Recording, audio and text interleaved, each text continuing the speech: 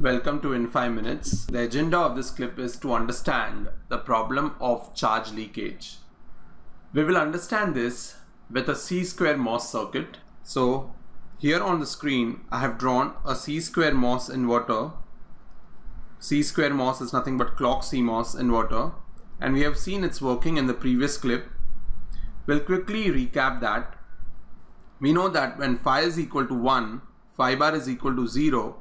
So my M3 and M2 transistors both are on, and it is nothing but a closed switch, and my circuit reduces to M1 with a closed switch of M2 and M3 between which the output is taken, and an M4 transistor, which is nothing but a simple inverter which we have already studied previously. So this clock signals help in data synchronization. But a question might arise, what would happen if phi is equal to 0 and phi bar is equal to 1? If that's the case, my M2 and M3 transistors both would be off.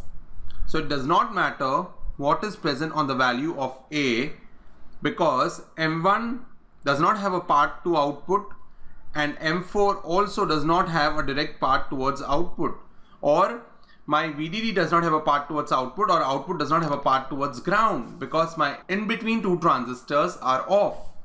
Let's zoom in this transistors M2 and M3, which I've done here for you, and let's see what's going to happen at this point of time. When M2 is off, this is a PMOS. We all know that in PMOS the drain and the source both are P types. So this is a P, this is a P, and for NMOS both are going to be N types. But we also know that in order to avoid body effect or substrate bias effect, we have studied this in the previous clips. In order to avoid body effect or substrate bias effect, ideally we connect our source and our body at the same potential. Here, ideally, if that's the case, we have seen what happens due to that, but there might be cases where you want your body of your pull-up, which is nothing but, in this case, this body or the substrate or the bulk terminal is nothing but an N type, and for a pull down, which is an NMOS, the substrate is a P type. So you want your substrate of PMOS, which is an N type, to connect towards VDD, and your NMOS substrate, which is a P type, to connect towards ground. We do this, if you remember the cross-sectional view of suppose say an NMOS, this was my NMOS and this is my P substrate, then we connect this substrate towards ground. That is exactly what I've done, and vice versa can be shown for PMOS as well. This is for NMOS.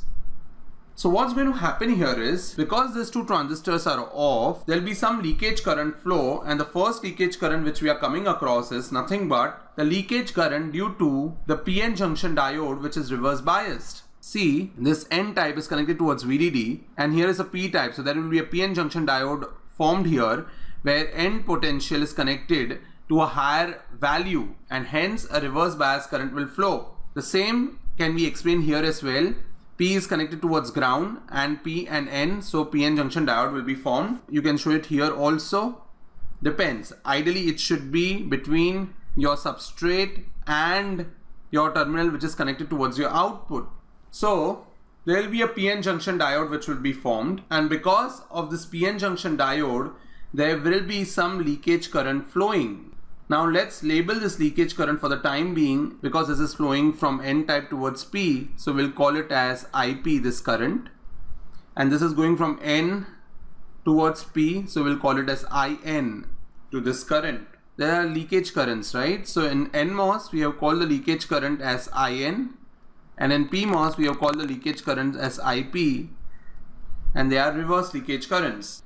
Now let's assume that there is a capacitor at the output and I out. So if we apply Kirchhoff's current law here, we'll come to know that current entering, that is I out plus IP, is equal to IN, current leaving, which is nothing but I out equal to IN minus IP.